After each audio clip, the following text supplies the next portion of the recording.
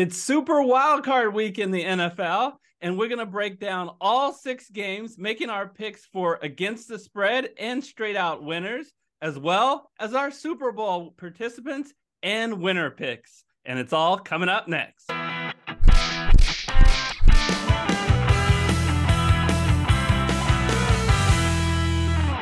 Hello, everyone. I'm Eric Lee. And I'm Michael Wiley, and we're the Fantasy Football Consultants. Michael, as a part of Subscriber Appreciation Week, we once again thank all of you guys who are subscribers. We are doing a bonus show making our predictions. Michael, this is my favorite show of the year where we get to make our predictions. Just to remind everybody that last year at this time, both you, Michael, and I, Super Bowl predictions were the LA Rams, and they made it. Let's see. I have someone special as a pick this week, but we're gonna hold that out to the end of the show for our Super Bowl picks. But just in case, Michael, that we're way off this year, we got some help, right? That's right. We brought in our expert Aaron Dean, who's joined us a few times. The fans probably know him by now. Aaron, so good to have you. Thanks for joining us. Hey, thanks, fellas. It's glad to be here.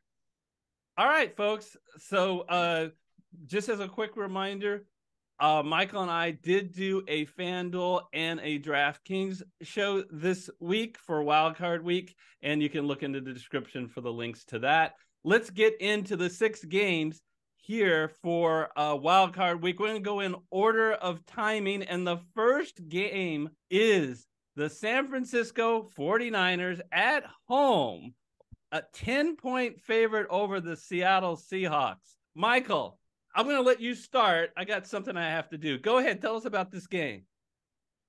So, I mean, these teams, I know Aaron or Eric doesn't probably want to talk about all. They've already been meeting a couple times this year. There's been years in the past when Seattle has had the Niners number, but that hasn't been the case this year. The Niners have won 10 games in a row. Seattle has been going the other direction, unfortunately.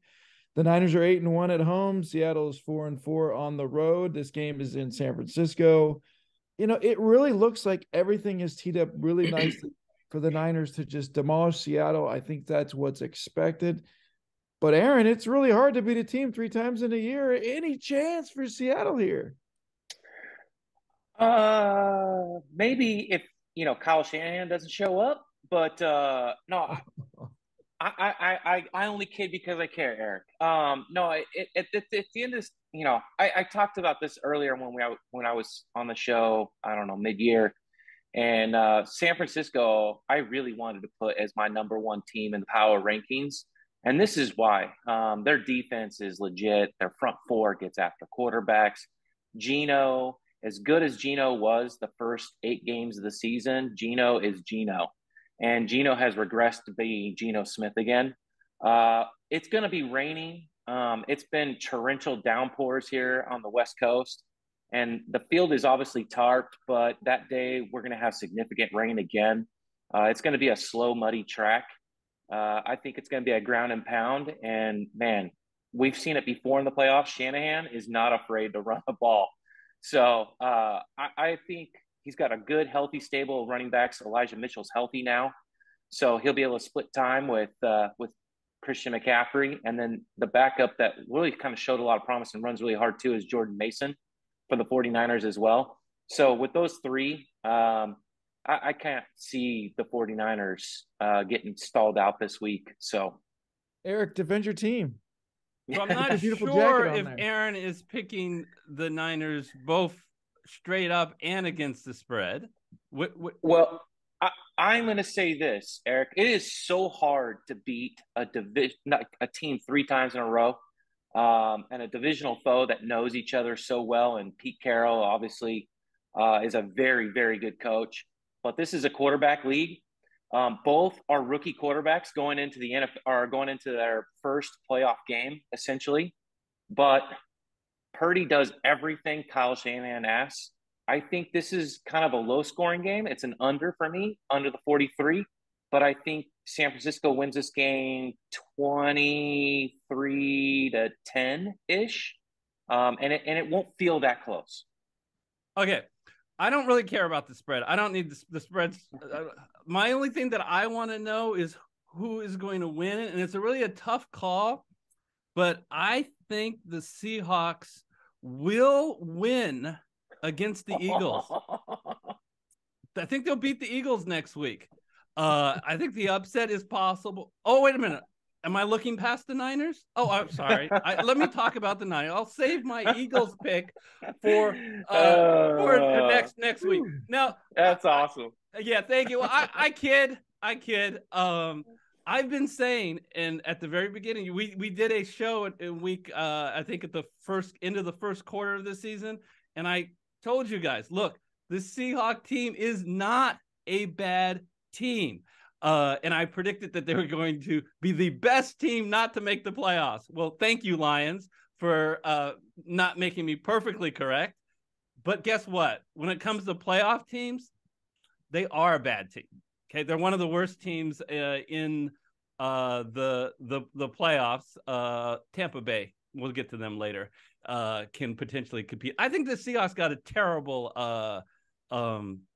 matchup here, right? I think they would have had a chance against a lot of other teams, whether it be the NFC or the AFC, but they simply don't against San Francisco, partially not just because San Francisco is good, but because of the matchup. One thing the Seahawks really like to do is run the ball. And the second best rush defense is the San Francisco 49ers. Even though almost everyone I can think of is picking the Seahawks within the spread, I am not. So I am actually going with the San Francisco 49ers minus 10 here. And I hope I'm wrong. Michael? Yeah, no, so I agree. I really think that. So the Raiders tried to show our Raiders, Aaron, tried to show everybody how to pick on the Niners, but that was really an anomaly. All right, this is what 3 agreements. This has got to change. This has got to change, and I have a feeling it's going to change with our next game on Saturday. LA Chargers are 1-point favorites at Jacksonville. All things point in favor of the Jags here, not just the fact that they trounced them earlier this year, and their defense is starting to figure things out again. They started pretty strong early in the season, which surprised a lot of people, and they're starting to come back. They just had a playoff game this last week, which was good for them. They have a coach that's won the Super Bowl before versus a coach that a lot of us have head scratched over and over and over again. Their quarterback is finally starting to get there. To me, San Diego has to really do a few things that would shock. Yes, their defense should be good and they're healthy, but have they been playing? Are they ripe? I don't know that their defense is ripe. They haven't been playing together with the strength. Bosa's back, and that's huge. Allen is healthy, but Williams isn't. I mean, back spasms, back problems they can flare up in any moment. And Justin Herbert, as talented as he can be, I am not sure that they've built this offense properly around him. I love Eckler. He was on my fantasy team, as you know, Eric, led me to maybe record points during the season, although you beat me in the playoffs. I would be surprised, other than perhaps the Jags not scoring enough points, with the the LA Chargers winning this game. Aaron? Yeah, Michael, I think you hit the nail on the head with me. Is it comes down to both quarterbacks are new in the playoffs, right? And so we've seen in the playoffs historically a rookie quarterback in the playoffs making his first career start in the playoffs traditionally does not do well against another quarterback who's been there before because of the speed of the game. But this one, it's even. Both Trevor Lawrence, although he's in his second year, you look at Herbert, he's in his third year now. But for me, and what you had said before, it comes down to coaching. And this is no knock, I guess, against Brandon Staley, is they're both gamblers, right? Doug Peterson, they called him the riverboat gambler. But he takes his risks calculated, and that feels to me like there is more rationale behind some of his risks versus Brandon Staley. I mean, you have no idea what the guy's thinking. Like, why are we going for it right now on fourth down? This is not one of those moments to be going for it on fourth down. You should be punting the ball or, and giving it back and taking your chances that way. For me, I think it's a big coaching mismatch. And you're looking at a Jacksonville Jaguars team that is red hot, and they are playing with a lot of confidence. They're going to run the ball. You said Bosa is back. Bosa is a pass rusher. Bosa does not defend the run that well. For an elite player that he is, you can run at Bosa.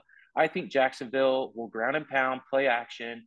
They'll score just enough points. They're going to cover this line, and they're going to win the game. Aaron, I'm going to disagree with you. You said that the Jacksonville Jaguars are coming in red hot. You're right in the sense that they've won, but who have they beaten? They beat Tennessee Titans, who you guys were like bragging about 7-8 weeks ago. Coach Vrabel, Coach of the Year, blah blah blah blah. The Titans were frauds, and when they got behind, especially once they lost Tannehill, so they beat the Tennessee twice. Once with Joshua Dobbs. They beat a Zach Wilson-led Jets team, and they beat the awful Texans. And they beat Dallas in OT. So that was their last 5 wins. I watched that Tennessee game. They were very lucky to beat that Tennessee team. It was only that interception late. I just think the Chargers are the better team here. I think that now that they're healthy, I respect what you say. Staley is do some questionable things out there at the coach, but I'm gonna pick the Chargers here, and I have to tell you, if I was Kansas City, I would be rooting hard for Jacksonville. I think the Chargers have a chance with Joey Bosa back and healthy, along with, of course, Khalil Mack. They could upset Kansas City. So I'm going with the Chargers here in the first round. Like, you're right. They have not played too many good teams, Dallas being the one lone solid team that we could probably agree on that they did beat. There's just something about the way they're playing with the swag that they have, and confidence means a lot. Do the Chargers have a more talented roster? 100%. They are loaded. But why can't they win consistently? It's their coach. And if I'm a LA Charger fan, I am praying they lose, because Sean Payton with this squad and this quarterback, I mean, look out, AFC West, because it's over.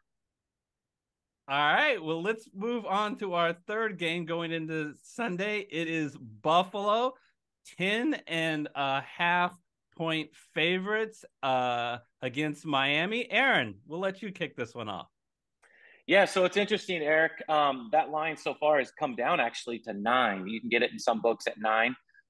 Does that mean that Tua is going to play? I think that's the big question here. And if you believe that Tua is going to play, then this line, I think, definitely gets closer to probably 8 or even 7, just because, while, yes, he's coming off a concussion protocol and things of that nature, he has run this offense very efficiently for Mike McDaniels. But Tyreek Hill got banged up in the game this last week. How healthy is he going to be? 100%. I mean, a 90%, 85% Tyreek Hill is probably better than most 100% wide receivers out there. Tua definitely gives them a fighting chance, but I think Buffalo now is on a mission. And last week they played a divisional foe in the New England Patriots, but it's coming off the tragic or near tragic loss of a player where obviously he was revived, Hamlin, and they still kind of had that deer in the headlight look this last weekend, but they kind of got things rolling. I think Buffalo wins this thing big. Yeah, I just disagreed with you, Aaron. Now I'm back on your All side. right.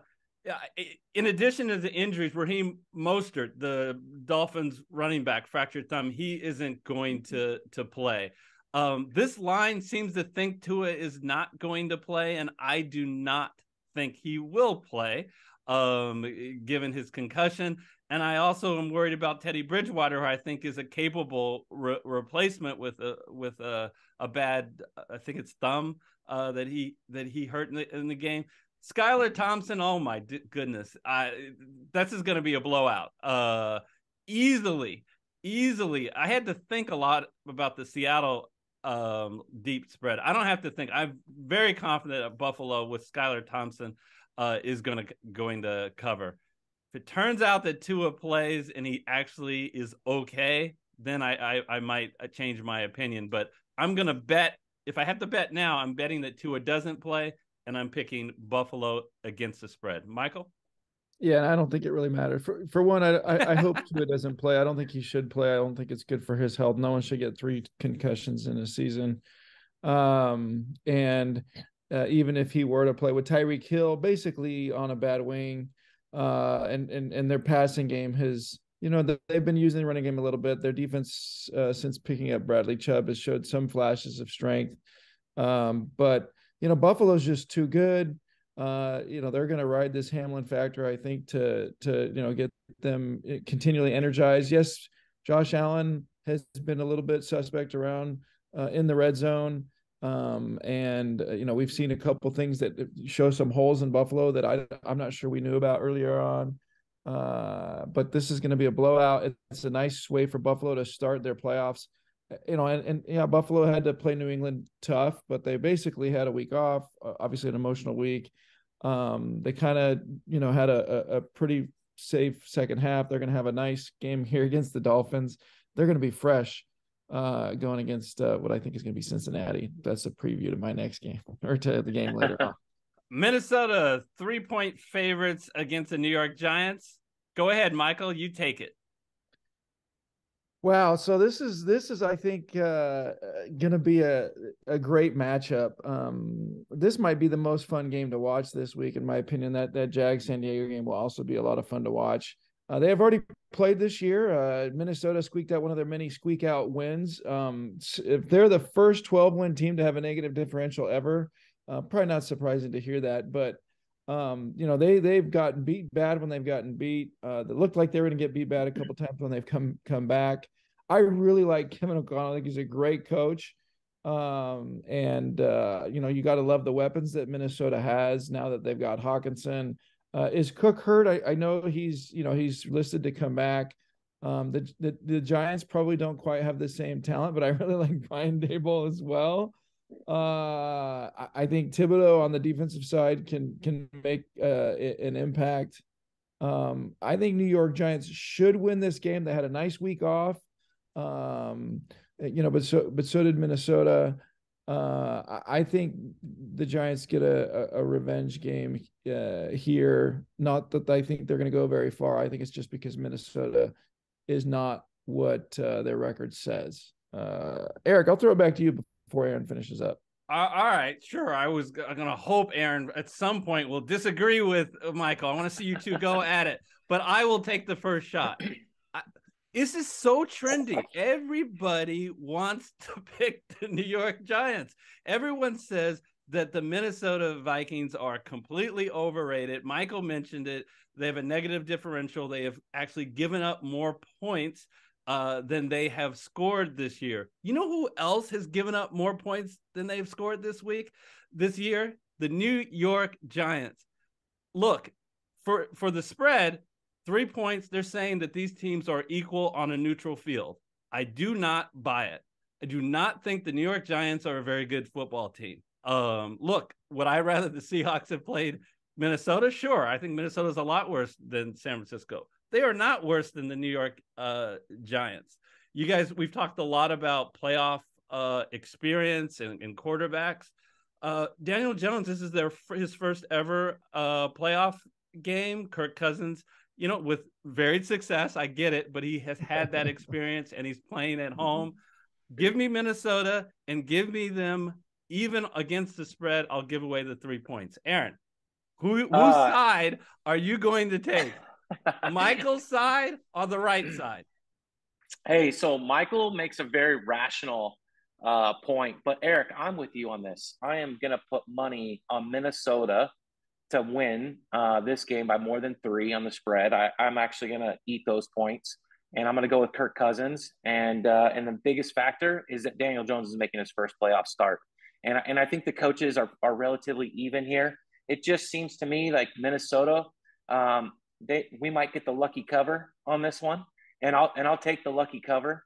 And I think they run into problems next week. Let's go to Cincinnati at home, 6.5-point favorites over Baltimore. Aaron, let's kick it to you to kick off for this one.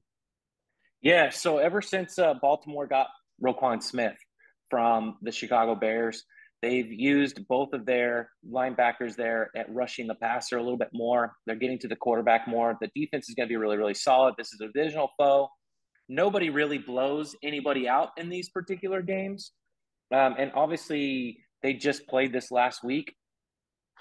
With that being said, I still think Cincinnati held a lot back. I think this team is red hot.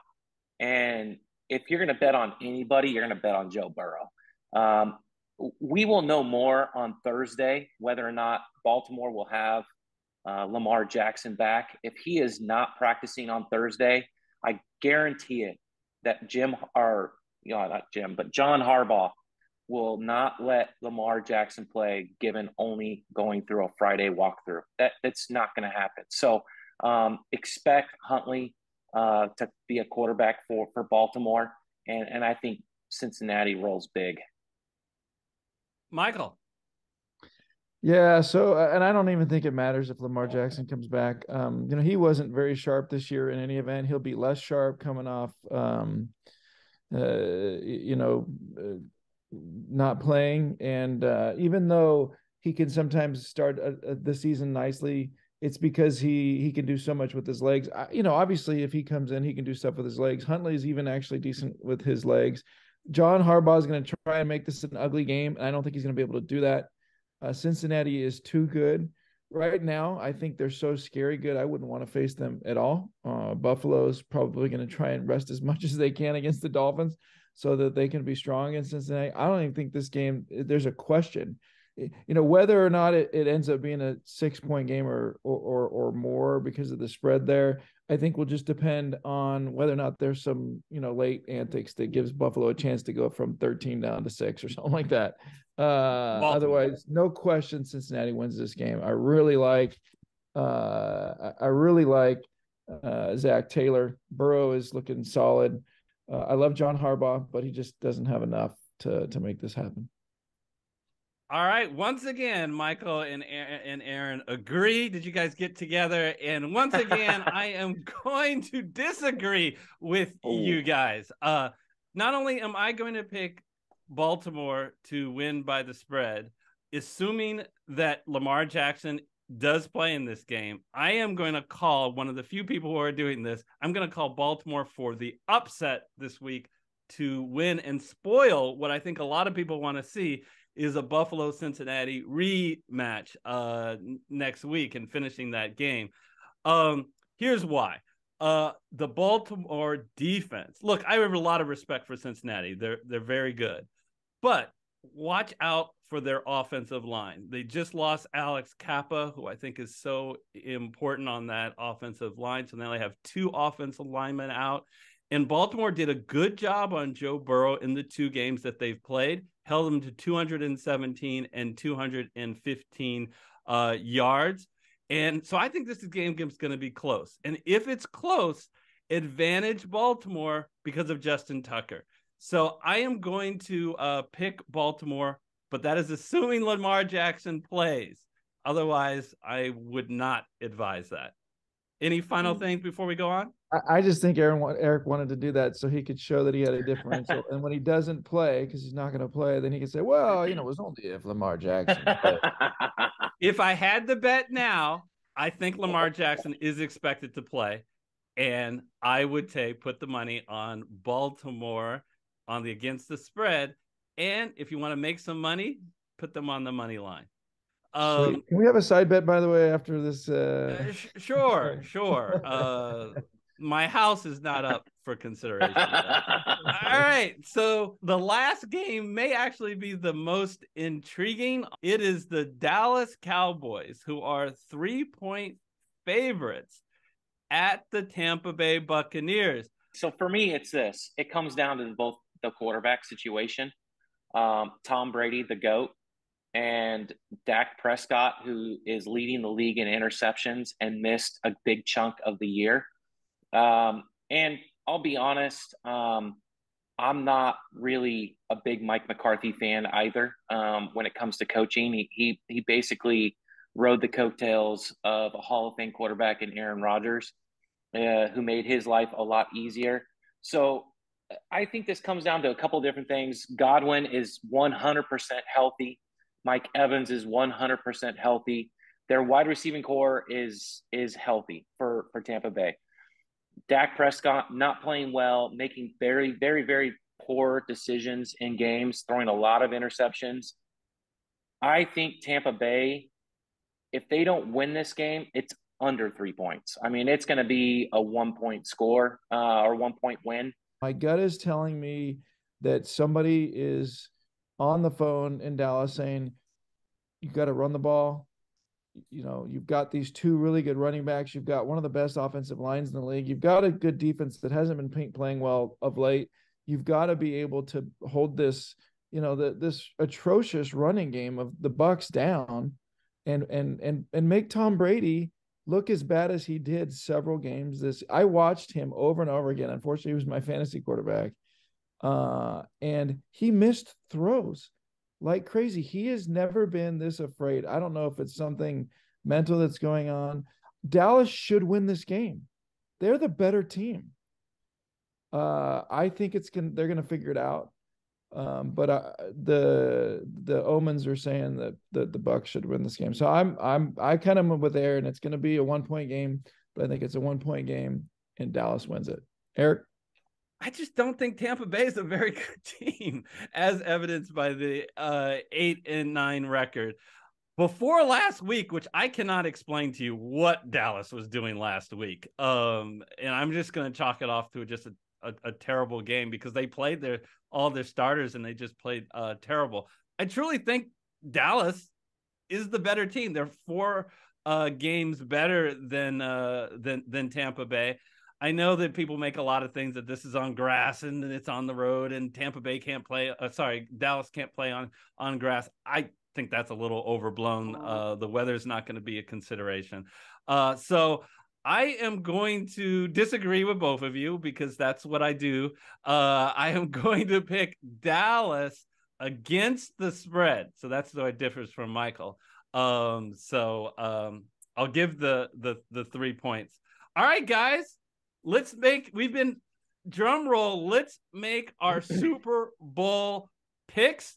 Okay, so let's start by revealing our Super Bowl loser, who we think will make the Super Bowl but lose. And I am going to say my Super Bowl loser is the Philadelphia Eagles. I think that's a pretty safe pick, Eric. They obviously will enjoy this bye. They could get a pretty easy matchup potentially the next week. And so, I think they are the safest one to make it to the NFC Championship. But I think I'm going to go with the Niners. I think I'm with you. It's the NFC that's going to lose the Super Bowl this year. AFC is just so strong and going to be battle tested. I am going to put $200 on the Niners to win the NFC, but not to win the Super Bowl. And I'm going to put $200 on plus 800 Cincinnati Bengals. And we're going to have a rematch of a throwback Super Bowl, be Niners versus Cincinnati, and the Bengals are going to come out on top. Wow. Okay. So you disagreed twice with me. So I do. I am. So great. So you're going with the Niners, not the Eagles, and you're going Cincinnati, the team that I had getting eliminated in the first round. All right. I love it. My pick, and if you can just ignore everything that I've said the entire show, the only thing that I seem to always get right is my Super Bowl winner. It is the Buffalo Bills. It's going to be a storybook ending after everything they had to go through. But more than that, I think a lot of times you got to face adversity, get that playoff experience. And I think that team, not just Josh Allen, that team has had a lot of playoff experience. And I think that they do it this year. And they beat Kansas City and they beat Philadelphia for the championship. Michael? Yeah, so I've been hot on this Buffalo team as well all season long. I've been disappointed by a couple of their mistakes when they lost. I think Hamlin makes it to where this would be a nice storybook season for them to go. I really want it for Josh Allen. But I think Cincinnati's going to do the Chiefs a favor, and they're going to beat Buffalo in neutral ground in 2 weeks.